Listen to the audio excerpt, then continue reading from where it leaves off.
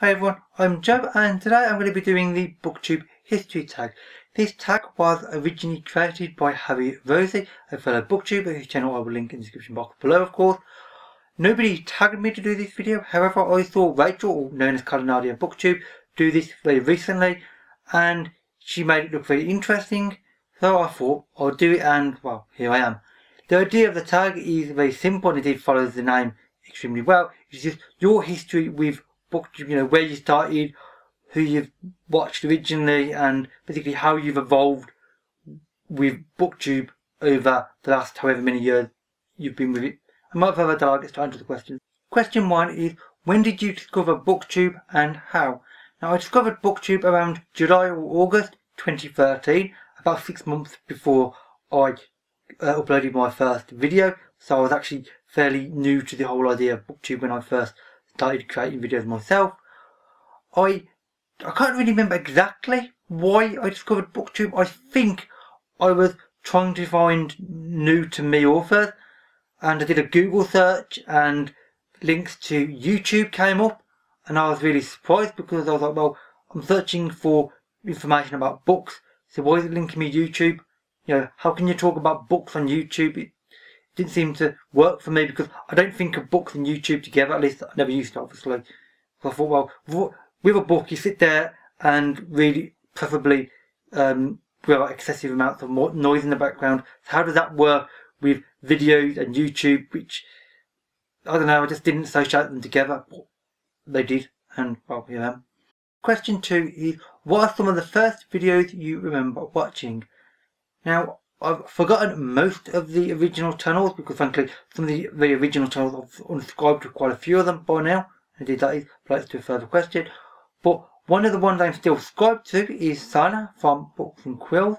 I remember watching some of her reviews and some of her book topics which were quite interesting then. And indeed some of them can still be now, although obviously her taste in books is drastically different from mine, so it's always 50-50 whether her things are that interesting to me personally, but that's just one of the things. The other person that I remember watching from the very early days is Paige from Enchantology. She doesn't make videos as much anymore. She's on a bit of a sort of massive break from BookTube at the moment, which is a real shame because I really like Paige. I think she's brilliant. She's always makes really interesting videos where she obviously shows her really sarcastic sense of humour. She always reads interesting books, and it's just she's one of those people that I've always liked. The third question relates to this, and that is, who was the first person you ever subscribed to? Obviously, I'm assuming this means BookTube person you subscribed to, and indeed that first person would be Paige or Enchantology. I actually remember Paige is possibly either the first or the second video on BookTube I ever discovered. And indeed I actually discovered Paige when she only had one video uploaded. Literally she's brand new herself, over 3 years ago now. However, I didn't actually subscribe to her immediately at the time because I never subscribe to people when I first find them. I add them to a folder for a while, I bookmark them and then see if they make videos on that same subject or was it just a one-off video. Unfortunately though, just after I discovered Paige, I upgraded my operating system and I lost my internet history and I couldn't find Paige for several months. Thankfully I did a few months later, and I'm really glad I did because she's frankly awesome. And I'll link Paige's channel because you should go and subscribe. I mean, yes, she doesn't do videos much anymore, but she's still awesome anyway. Question 4 is, are there any booktubers that you used to subscribe to but you're not anymore? And that's this is yes, there's quite a few actually. I'm not going to say who because basically that would be rather awkward. But basically I subscribed to people in the past, especially in the early days, because I didn't really know what BookTube was capable of, what you could expect to see on BookTube.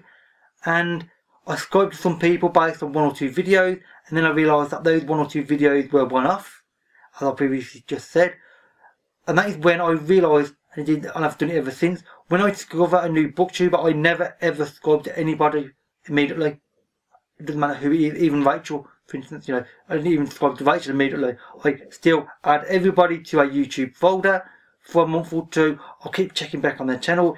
If their content is indeed what it appears to be, they're talking about something that's interesting, and indeed they themselves are talking are in an interesting way about them and they're just genuinely nice people, then I will subscribe, and obviously they'll be deleted off that YouTube folder list. Question 5 is this your first YouTube channel, and if not, what was? And this is indeed my first ever YouTube channel, and to be honest, it will probably be my only ever YouTube channel. At least I can't see why at the moment I would ever want to create another channel. I mean, it's taken me more than 3 years to get to this point. So frankly, the thought of creating a new channel and then trying to go through another 3 years of trying to build my channel up very slowly and making connections with everybody and all this sort of thing doesn't appeal. Actually, it's the opposite appeal. It's extremely unpleasant thought, frankly. So, I mean, I don't know. Never say never, however, but it's unlikely I'll ever create a new channel, frankly, it really is. Question 6 is, who is the last booktuber you subscribed to? And for this, the answer might be surprising because the booktuber in question is not actually a little booktuber. Well, not in terms of channel size, although they certainly are a very small booktuber in actual physical size. And that is Sam from Sam's Nonsense. Sam has actually been doing booktube for as long as I have, I believe. I've heard about her over 2 years ago now, but for some reason I've just never subscribed to her, even though I've had her channel bookmarked in that aforementioned YouTube folder for more than a year now. I just haven't got around to actually checking her channel out properly and actually subscribing to her until about 4 months ago now, I think it was. And I'm really glad I have, because Sam is a really fun person, basically. You know, she always appears sort of fun and energetic and just sort of cheerful in her videos, and I would recommend you go and subscribe to her, or at least check her channel out if not, at the minimum, because she's well worth a watch. Question 7 is, what was the last booktube video you watched? Now, I'm not really sure which one it was, but it was almost certainly one of Rachel's Vida videos, because Rachel Calinardi did Vida, which is Video Every Day in April, and indeed she managed to do it successfully, and it was one of those videos the last couple of days. I think it might have been her book haul video, but I'm not sure because I haven't actually watched the video in 2 days, so it's probably one of them, I suspect. Question 8 is, what non-bookish content do you watch on YouTube? And this is actually quite simple, because frankly there's only really one other thing I watch on YouTube, and that is trailers for movies. As you may or may not know, I really like going to the cinema. I actually go to the cinema rather often, at least once a month, if not considerably more than that. And YouTube is obviously the ideal way to watch YouTube, watch movie clips in fact. And it's pretty much the only other thing I watch on YouTube other than, you know, book related stuff, because frankly most of the other things on YouTube don't really interest me. Occasionally I watch a random video about something if I notice it and it has an interesting title and it looks vaguely interesting, but that's few and far between, frankly. Question 9 is, what were your first booktube videos like? Now, as far as visual quality goes, and indeed audio, same as you're seeing now, because I still have the same camera, I still have the same software on my computer to edit my videos, so visually you are still seeing me now as I was 3 years ago. However, as far as I'm concerned, I think I'm much better now than I was 3 years ago. Obviously 3 years ago I'd never been on film before, and indeed the thought of being on booktube would have scared the hell out of me, you know, a couple of years previously. And now I can actually talk fairly confidently and without a major problem to a camera in a room on my own.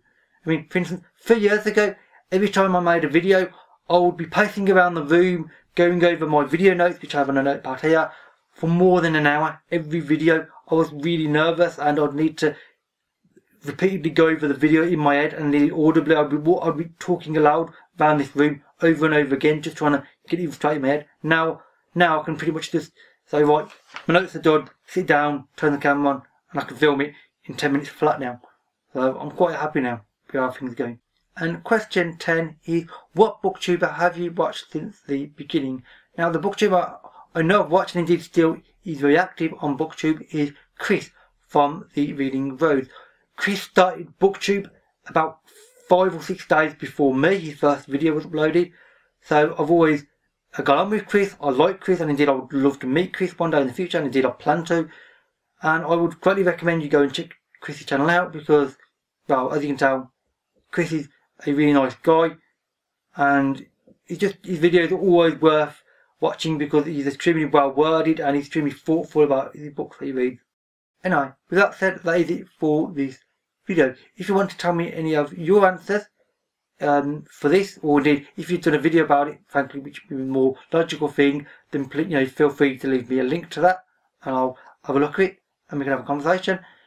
All the social media links as well as the people that I mentioned can be found in the description box below. That is it for this video. So thank you for watching, and I'll see you in another day. Bye for now.